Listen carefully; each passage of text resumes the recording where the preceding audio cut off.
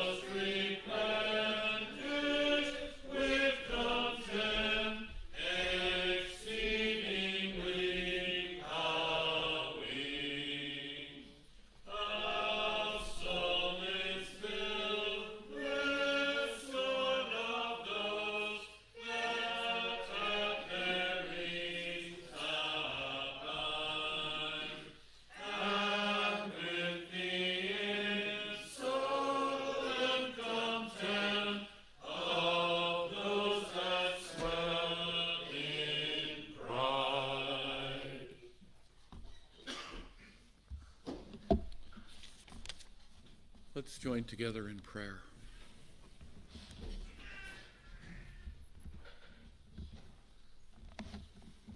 Our Father in heaven, we humble ourselves before you, acknowledging that we have no right to enter into your presence.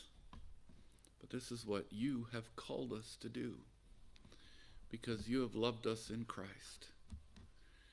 You have enabled us to know you. You have revealed yourself to us, and so we can know something about who you are. Lord, in your greatness and your fullness, we can't possibly begin to comprehend the depths of who you are. But you have revealed something about yourself, that you are a gracious God, a loving Heavenly Father, that you are infinite in power, that you are everywhere, that you know all, that you are perfectly wise. So, Lord, we reflect upon the wonder of your attributes, and we are so privileged to be able to know you. Lord, we are so weak. We know so little. We just can't comprehend the big picture. But you know all things. You are working all things according to the end that you have appointed. That you are working history along the lines that you have determined for it. And so, Lord, we know that even though there are times when we can be so frustrated by the way things are going, so worried about the future, we can wonder why there is so much hostility against your truth. And we see that so many just deny reality. deny the way things you made them to be and are so hostile to your rule over all things. And Lord, we could so easily be swept along with such thinking and so easily imagine ourselves so wise and humanity so great. Lord, we only can be who you have made us to be, and you have given us an incredible mandate to be stewards in this creation. Were it not for you, we would be nothing. Were it not for your truth, we would know nothing. Not really. Were it not for your providential care, we would have nothing. But thanks be to you, O Lord. We are provided for, we are blessed, we are loved, and we are granted an incredible assurance that you will always be our God and we will be your people because of your glorious promises.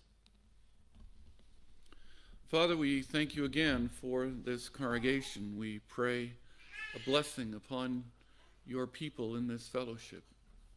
We thank you that we can again be gathered together on this Lord's Day.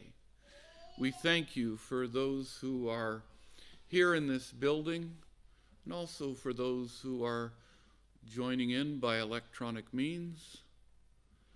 And Father, we pray that we may have a sense of our being a community where you are praised. And Father, we thank you again for the denomination of which we are a part. We pray for our various congregations. We pray for your servants who are preaching your word from our pulpits on this Lord's Day, and that you would grant them wisdom and boldness and clarity of speech, that your truth may go forth. We pray for your word wherever it is proclaimed in this land on this day. We pray, O Lord, for our nation. We pray for those in positions of leadership, for those elected to serve in government, for those who work in the various departments. We pray for those involved in military service, for police officers, for those in the judicial system, lawyers and judges, for prison guards. We pray, O Lord, for teachers. We ask that more and more of them may come to recognize that there's no real understanding of what life is about, what this world is about, apart from seeing you as the creator, as the sustainer, as the ruler over all. Father, we pray for all those in the educational system, students and volunteers. We particularly pray for brothers and sisters who are involved in this whole matter of education, that you would help them to be faithful. Father, we pray for the world in which we live. We're thankful for the beauty of the creation around us. We're thankful that we can have a sense that it all points to you, that creation has structure and order because you are the God of order. We thank you also that you are certainly not in the least confined to this creation, for you are infinitely beyond it. And yet you have loved us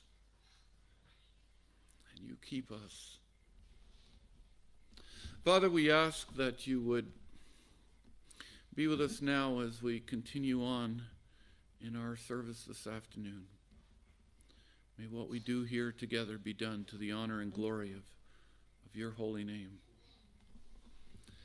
Guide us now, we pray, humbly in the precious name of Jesus Christ, our Lord and Savior. Amen.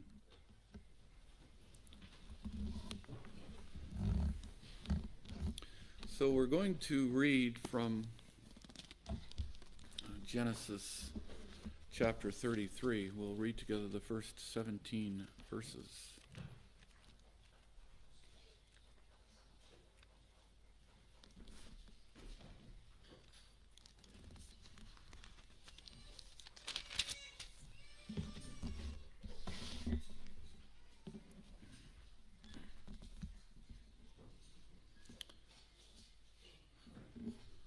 So, reading from Genesis chapter 33, we begin at verse 1, reading through to verse 17. People of God, hear his word. Now Jacob lifted his eyes and looked, and there Esau was coming, and with him were 400 men. So he divided the children among Leah, Rachel, and the two maidservants. And he put the maidservants and their children in front, Leah and her children behind, and Rachel and Joseph last. Then he crossed over before them and bowed himself to the ground 7 times until he came near to his brother. But Esau ran to meet him and embraced him and fell on his neck and kissed him, and they wept. And he lifted his eyes and saw the women and children and said, "Who are these with you?" So he said, "The children whom God has graciously given your servant."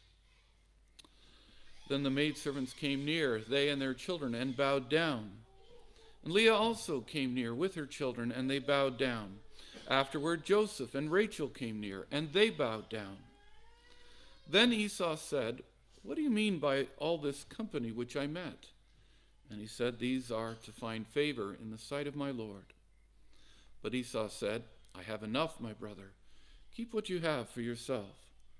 And Jacob said, "No, please, if I have found favor in your sight, then receive my present from my hand, inasmuch as I have seen your face, as though I have seen the face of God, and you were pleased with me.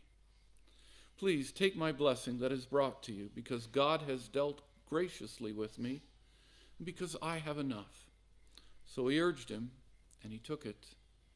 Then Esau said, "Let us take our journey, let us go, and I will go before you." But Jacob said to him, "My Lord knows that the children are weak, and the flocks and herds which are nursing with me. And if the men should drive them hard one day, all the flock will die. Please let my Lord go on ahead before his servant. I will lead on slowly at a pace which the livestock that go before me and the children are able to endure, until I come to my Lord in Seir." And Esau said, "Now let me leave with you some of the people who are with me." But he said, "What need is there? Let me find favor in the sight of my Lord." So Esau returned that day on his way to Seir. And Jacob journeyed to Succoth, built himself a house, and made booths for his livestock. Therefore the name of the place is called Succoth. So far this reading of God's holy word. Let's continue our worship of the Lord our God as we give our evening offering.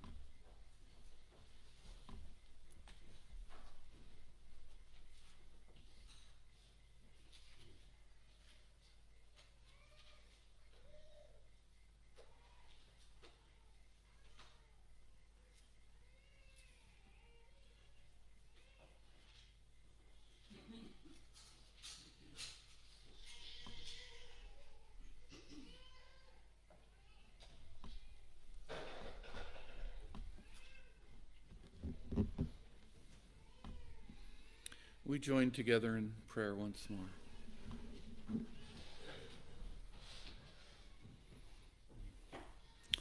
Our Father in heaven, we lay before you this offering. And we pray, O Lord, for the ministry of this congregation. We thank you, O Lord, for the opportunity to contribute to it. We pray that the money that is collected may be administered well. We pray that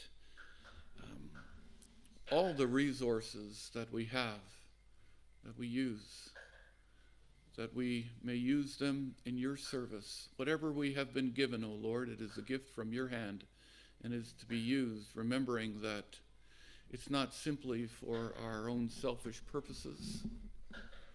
We are here to serve you, and we have what we have as stewards in your service. Bless us now as we continue to offer a service of praise. May you be glorified.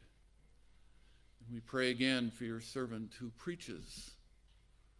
Lord, this is a glorious privilege and an important responsibility. May his words be faithful to your word.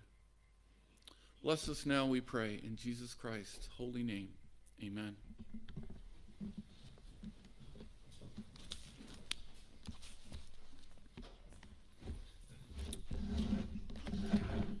So once again, a few words before we turn to our New Testament reading. Well, this afternoon we continue our look at the well-known and much-loved parable of the prodigal son, or better named, the lost sons. Recapping the story so far, it's a story of two sons, which begins with the younger of them demanding, "Father, give me the portion of the goods that is coming to me." "Father, I can't wait for you to die. Give me my inheritance right now." And the father, instead of punishing him, grants his request. The younger son takes his inheritance and journeys to a faraway country where he wastes his possessions with reckless, prodigal, wild living. He was foolish. What he was doing was wasteful. It was shameful. And of course, his funds were fleeting. So no surprise, the money soon runs out, and a severe famine hits right about that time. He needs to get a job to support himself. He becomes desperate, so desperate that he takes a position that would have been the ultimate disgrace for a Jew. He feeds pigs. He's left with absolutely nothing, with no one willing to provide assistance. And having reached rock bottom, he comes to his senses. He begins to understand the truth of his situation. And he repents. He knows he has sinned against heaven and against his father. He has not been the son that he should have been. But perhaps his father would show mercy. Perhaps he would at least let him have the benefits that come with being one of his hired servants. Well, after practicing the speech he would give upon his return, he heads off, back to his father, back to the family that he had brought so much shame upon. But before he arrives home, his father sees him, and shockingly, instead of snubbing the son who had so deeply hurt him, he runs to him. The father smothers his son with hugs and kisses.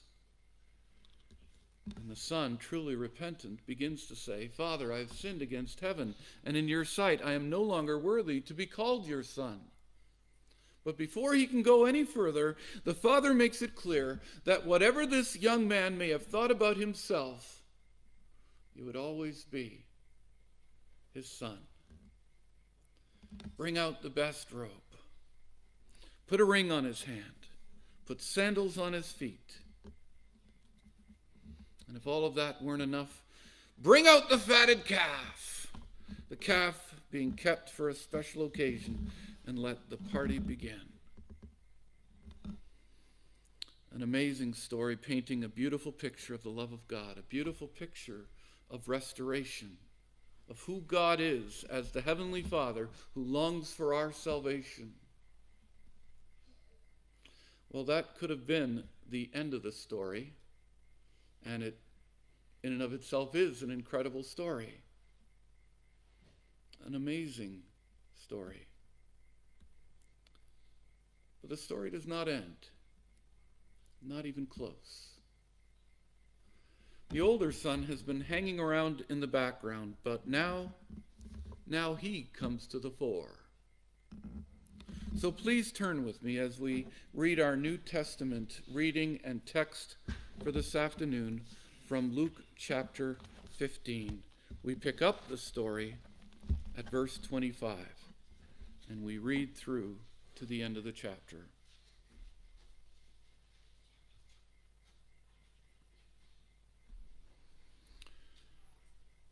Luke chapter 15, beginning at verse 25. People of God, hear his word. Now his older son was in the field, and as he came and drew near to the house, he heard music and dancing. So he called one of the servants and asked what these things meant. And he said to him, "Your brother has come, and because he has received him safe and sound, your father has killed the fatted calf." But he was angry and would not go in. Therefore his father came out and pleaded with him. So he answered and said to his father, "Lo, these many years I have been serving you.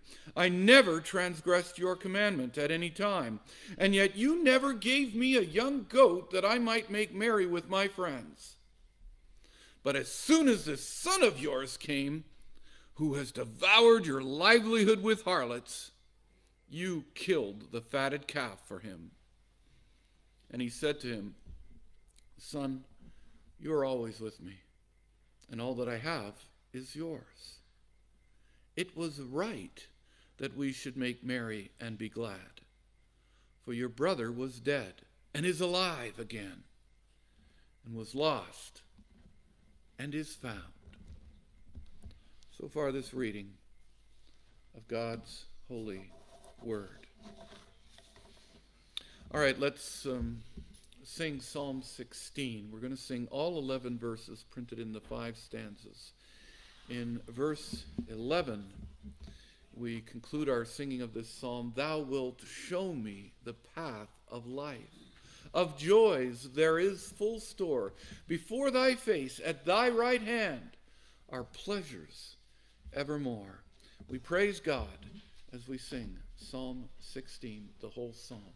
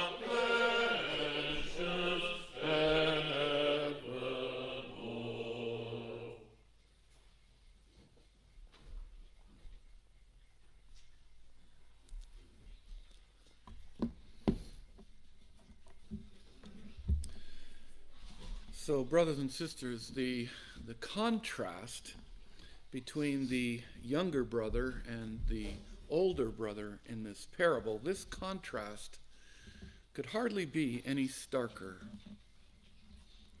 The first we read of the younger brother is of him demanding his inheritance, wanting complete control over his portion of the family estate right then and there, so that he could liquidate the assets, take the money, and run.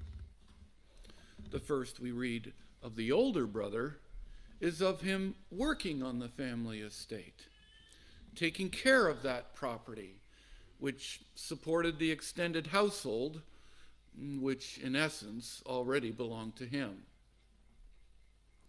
The younger son shown to be irresponsible. The older son appears responsible. The responsible son makes his way home after a hard day's work, and he can't help but notice, something unusual is taking place. It seems there's a celebration going on. But he hadn't heard of any parties being planned. So what's going on here? He calls one of the servants over, hoping to get some information. What's the meaning of all of this? And the servant fills him in. Your brother has come home. Because he has arrived home safe and sound, your father has killed the fatted calf. Now, interesting that as Jesus tells the story, the servant says nothing about the state of the younger son. There's no clear indication here that he had returned home destitute. For all the older son might have known, his younger son the younger brother had gone off, made his fortune, and had now returned home to pay back that which he had so foolishly and arrogantly demanded of his father. The estate would then be restored to what it had been before he left. Not a likely scenario, given that this young man had obviously been a fool, but you never know. That would certainly have been a good reason for the father to throw a party. Nor is there any indication in the servant's report that the younger son had returned home repentant, acknowledging the shame he had brought upon his family. No indication that the young man had come to his senses, that he realized what a fool he had been, that he was not coming back looking for more money. That also would have been a good reason for celebrating. No. All that the servant says in Jesus' telling of the story is that the prodigal son had come back safe and sound. They certainly were not celebrating because he had come back in triumph, which he obviously hadn't. Nor were they specifically celebrating because he had come back destitute but repentant, which he had. In terms of what is being reported to the older brother, it was simply enough that he had come back. Well, in the mind of the older brother, this was not good enough. It was not reason enough for making merry. This fool had reduced the size of our estate by such a dramatic amount.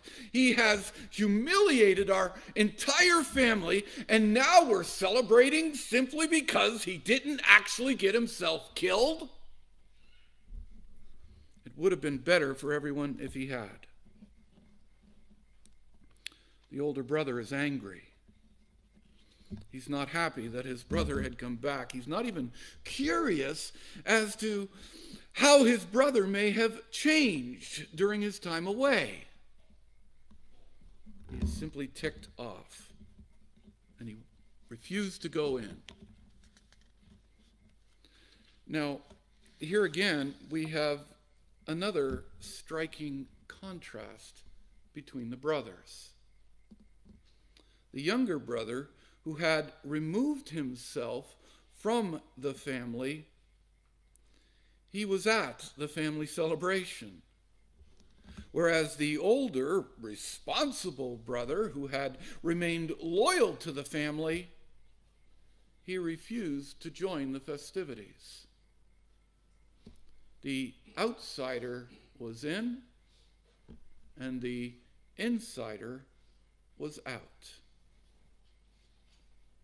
So what happens? Well, just as the father had taken the initiative to run out to the younger son while he was still far off, so now the father again takes the initiative, this time going out to the older son. He didn't make the younger son come to him, nor does he do this with the older son. And the father then pleads with his older son. He entreats him.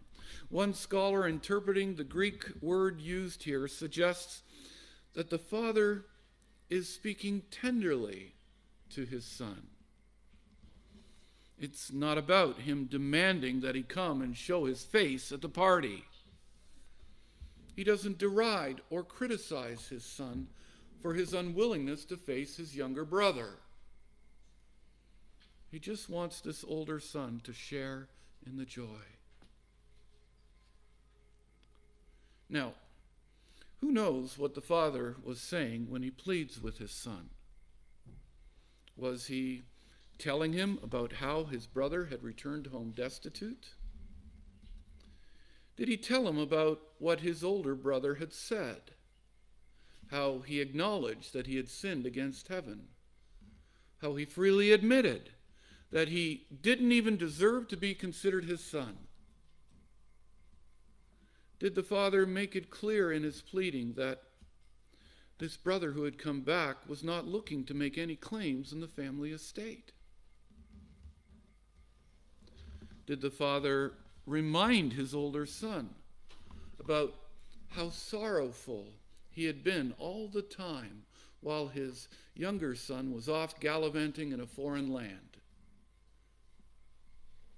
not knowing whether that son was alive or dead, hoping against hope that this day would come when he would return? Surely the older son must have been aware of what his father had been suffering since the departure of his brother. Did the father talk about how this huge burden had been lifted off of his heart? That he was so thankful that he could once again have a relationship with this child whom he had loved and lost and could now love again. Whatever it was that the father said, the grammar here suggests that this was not just a simple matter of saying, I really want you to come in, and then leaving it at that. No, the father's pleading, it was sustained, ongoing, extensive. But it seemed that it would be to no avail. The older brother's anger is not abated. Lo, he starts off. Look here, Pops. Pay attention to what I'm telling you. Listen, I've got something to say to you. There is a definite sense of disrespect as to how it is that he addresses his father here. This is not about him listening to what his father has to say and answering him courteously, engaging in a reasonable discussion. This was about him telling his father where it's at. Look, these many years I've been serving you. All this time I've been the respectable son. Actually, what the older son says here is more than that. Basically says, I've been working my tail off for you. You know, the word said to have been used by the older son, the word served, It can probably be better translated slaving. You know, the word used just a couple of verses earlier, referring to the servant who had reported to the older son what had been happening. That word suggests someone who is in a fairly good position in the household. But the word that the older son uses to talk about his work, describing how he had worked for his father, that's related, in fact, to a word referring to a simple slave. I've been working, not like a son, not even like a respected employee, but I've been working like the lowest of slaves for you. The son didn't appreciate how he was part of the family line, working the inheritance given to them by God. He didn't see himself as a privileged part of the long-standing purpose of God from generation to generation, blessed by God as stewards entrusted with a gift that provided all that they needed. No. Instead, what this older son does is he plays the victim card. I'm no better than a slave to you. We see here really not a contrast between the two sons, but a striking similarity. The younger son, when he left, he didn't see the value of being part of the family. He had plundered its wealth and escaped to a foreign land. And okay, while the older son may not have abandoned the family like his younger brother, he didn't seem to have a much better view of his role within the family. By the way, brothers and sisters, it would be easy for us to have a similar attitude toward being part of the family of God, like a similar attitude to what the older brother had. All right, if being a Christian is for us just about doing our duty, if it's just about slavishly keeping rules, if it's just about giving the appearance of respectability, giving the impression that we're good, moral Christians because we do all that we're supposed to do, rather than our faith being about rejoicing in the privilege of being part of God's family, rejoicing in the wonder of being able to know God as our Father, loving him with all our heart, all our soul and mind and strength, simply for who he is and what he has done for us in Jesus Christ. If that's not what our faith means to us, if it's just about regulations and duty, well then, we don't really understand what being a Christian is all about. So then the older son complains to his father about how I've been slaving for you for so many years. And then he claims, I never transgressed your commandment at any time. Really? He's always been an obedient son? Well, he may have obeyed his earthly father's commandments, at least on the surface, outwardly, but he certainly was not obeying God's commandments.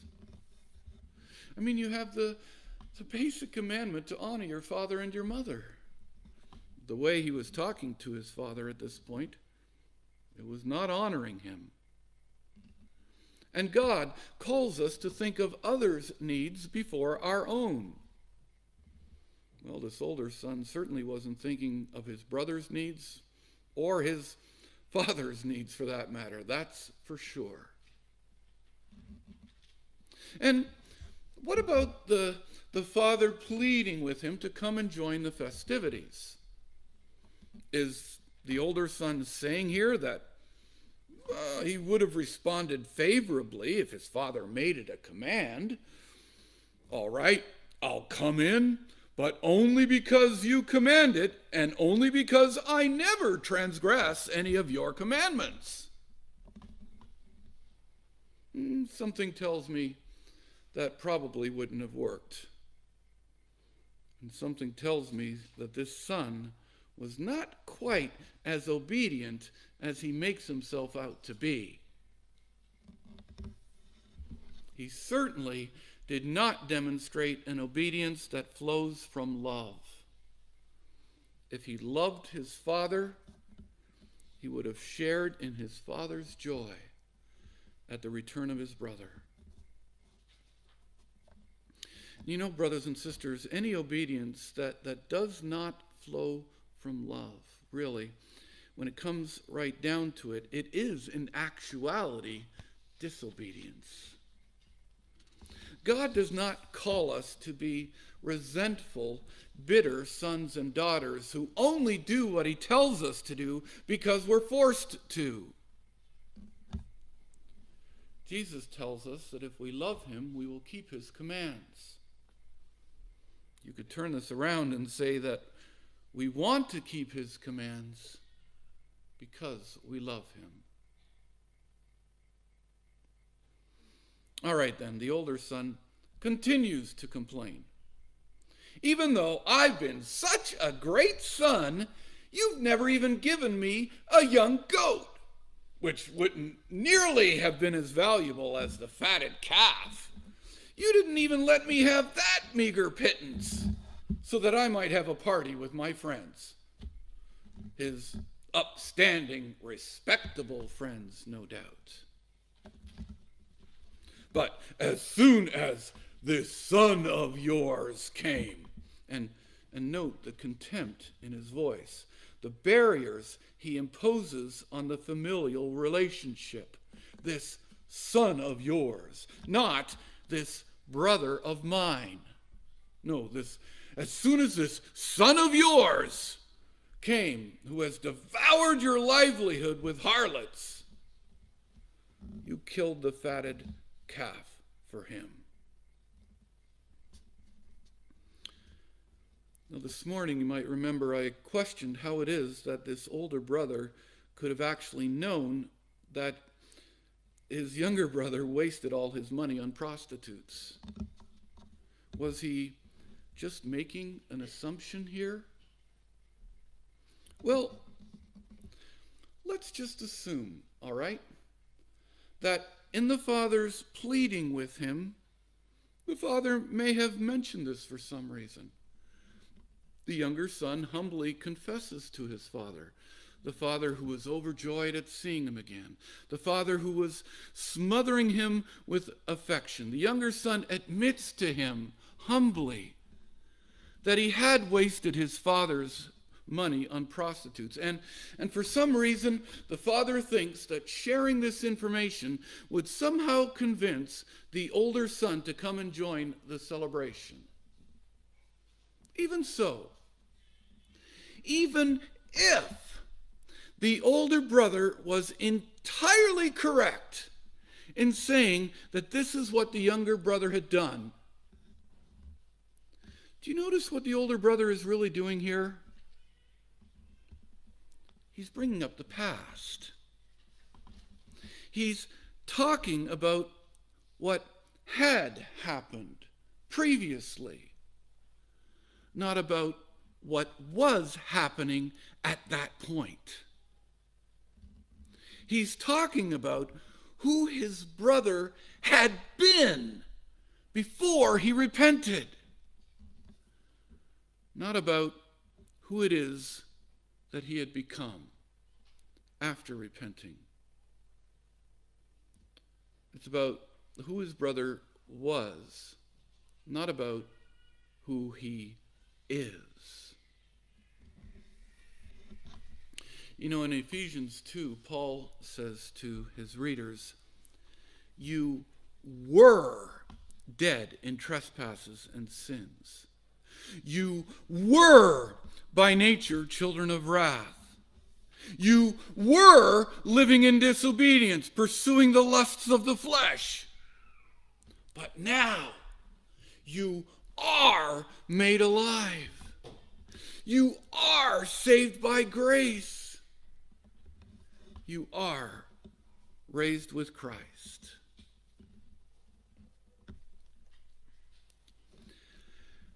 You know, there's this North American homeschooling wife of a pastor in a psalm-singing church. Sort of like my wife, Julie, and Robin's wife, Vanessa. Anyway, the woman that I'm referring to here is Rosaria Butterfield. You may have heard of her. Incredible story. Unlike Julie and Vanessa, Rosaria, before being converted, was a militant feminist lesbian English professor.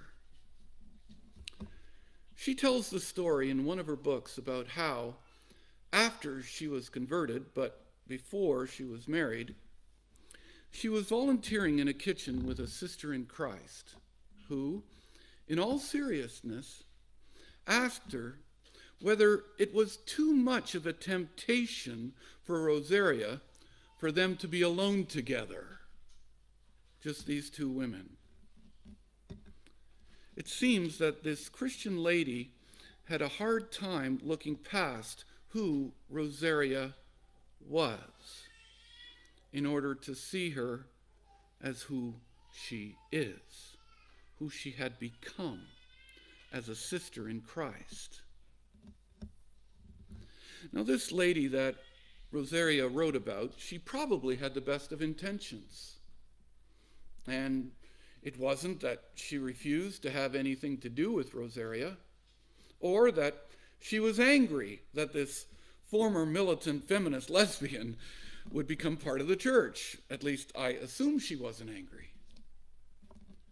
But really, still, when it comes right down to it, she was doing something very similar to what the older brother was doing in the parable, and what the Pharisees in Jesus' day were doing with the tax collectors and sinners, focusing on who Rosaria had been, rather than on who she had become. You know, the Pharisees and the scribes back in Jesus' day, they saw how these horrible people were drawing near to Jesus. They longed to be in his presence.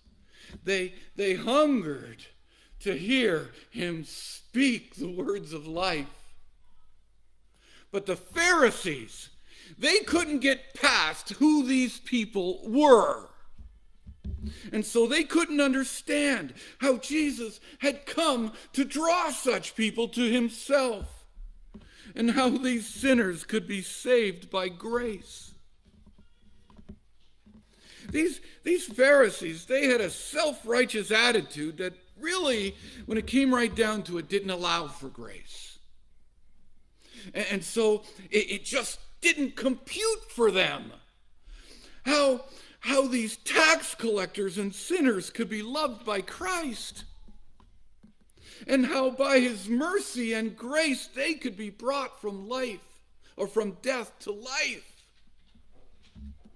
And so these religious leaders couldn't see how these sinners coming to Jesus was cause for celebration, just as the older brother couldn't understand how his younger brother coming home was a cause for celebration. Which brings us back to the parable. You know, considering the older son's complaint, on the surface, it could have been argued that he had a point. The law of God stipulated that stubborn and rebellious children, prodigal children, they deserve the death penalty. Just look at Deuteronomy chapter 21. But of course, what the older son failed to realize was that in his own very real way, he was just as much a stubborn and rebellious child. He was a lost son, just as lost as his younger brother had been. He deserved the judgment of God. He deserved the wrath of his father.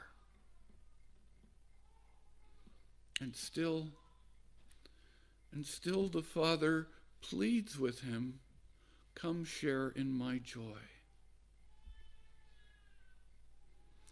The father shows love in how he responds to his son's complaining. "Son," he says tenderly, "you are always with me, and all that is mine is yours.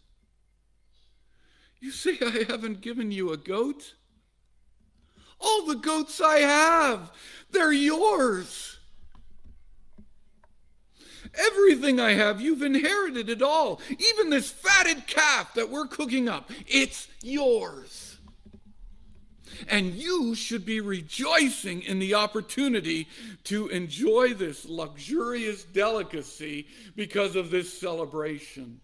After all, it was right to make merry and be glad, as our text says. It was fitting. It was right. Not just it was okay. Not even it was good. But it was right. It was necessary. It was essential. What else?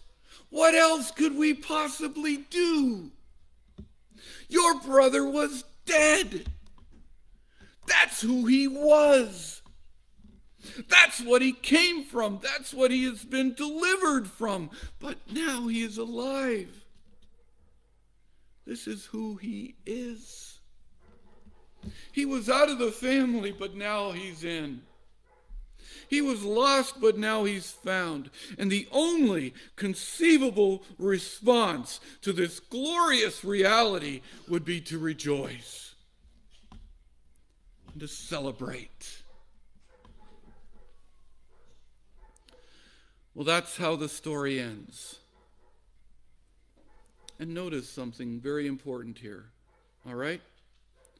Jesus, in telling this story, leaves us hanging. He doesn't say whether or not the older brother did, in fact, end up joining in the celebration. In his own way, this older brother had broken the family, just as his younger brother had done. But we don't read about whether or not the whole family ended up being restored and reconciled. Now you could see that as a challenge to the Pharisees to whom Jesus was originally telling this story. You were complaining about my receiving sinners and eating with them. You were looking down your nose at them. You are imagining yourself so much better than them. But you are only looking at who they were, not at who they are, who I have made them to be in my love. As repentant sinners, they are your brothers and sisters in the family of God. And how can I not celebrate their participation in the kingdom?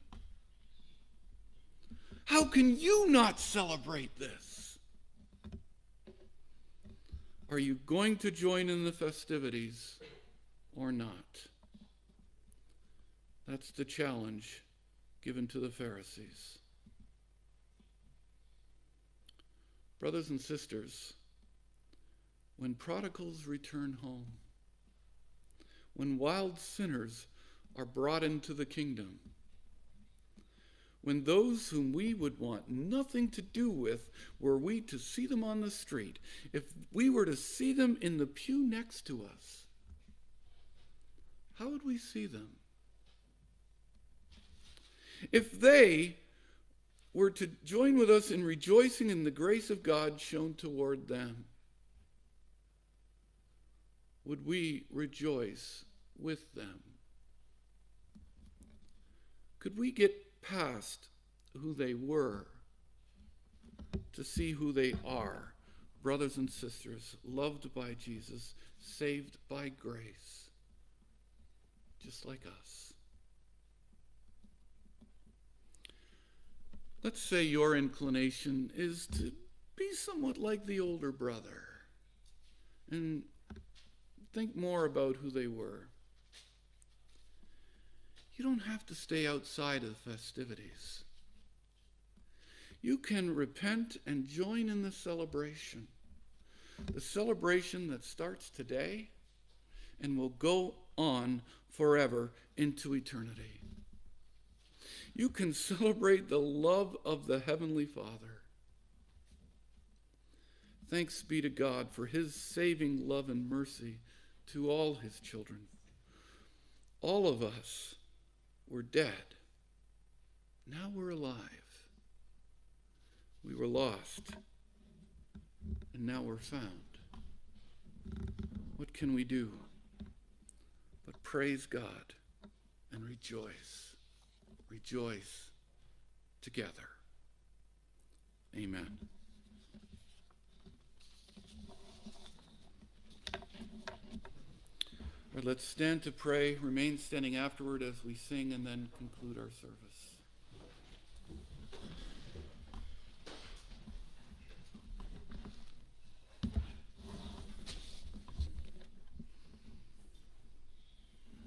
Our Father in heaven,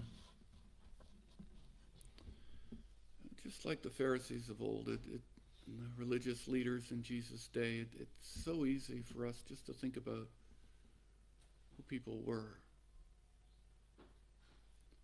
But joining together in repentance of faith, it's not about who any of us were. It's about who we are.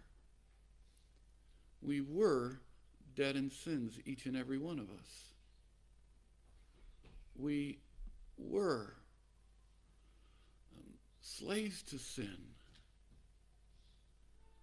gratifying the desires of our sinful nature.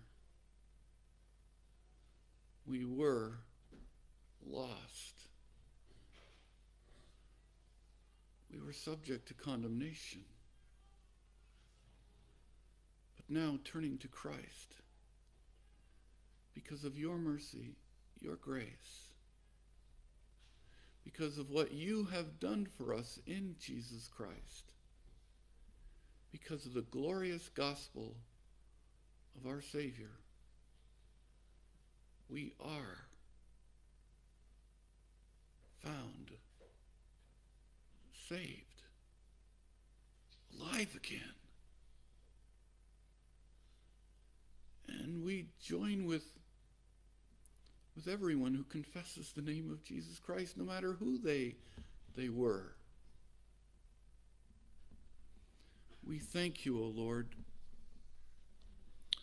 for this gospel that joins us together, that makes us realize that none of us are any better than any other one of us. We're all deserving of your condemnation, but we can all know the joy of salvation together. Help us to revel in this, O Lord. Help us to rejoice in what you have done for your people, for your sheep, for your beloved children. We pray this all in the name of Jesus Christ, our Savior. Amen. Okay, let's turn to Psalm 80. We're going to sing the first stanza, which contains verses 1 and 2, and then we'll turn to verse 15 in this same psalm and sing through to the end of the psalm. So the first stanza and the last three stanzas. And in verse 19, we conclude our singing. Turn us again, Lord God of hosts, and upon us vouchsafe to make thy countenance to shine, and so we shall be safe. Psalm 80, the first two verses, and then from verse 15 through to the end of the psalm.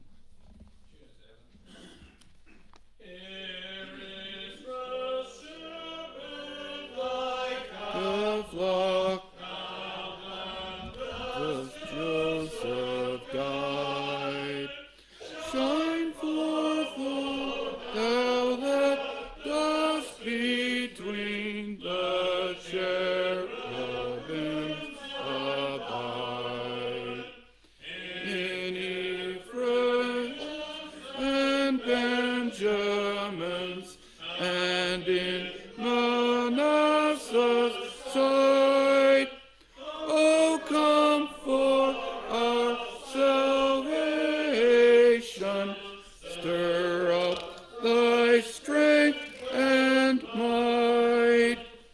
This vineyard which thine own right hand hath planted us among, and that same branch which for thyself thou hast made to be strong, burnt up it is with flaming fire, it also is cut down.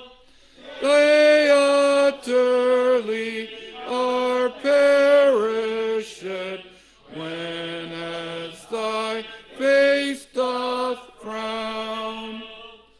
O let thy hand be still upon the man of thy right hand, the Son of Man, whom for thyself thou madest strong to stand. So henceforth we will not go back, nor turn from thee at all. O do thou quicken us, and we thy name will call.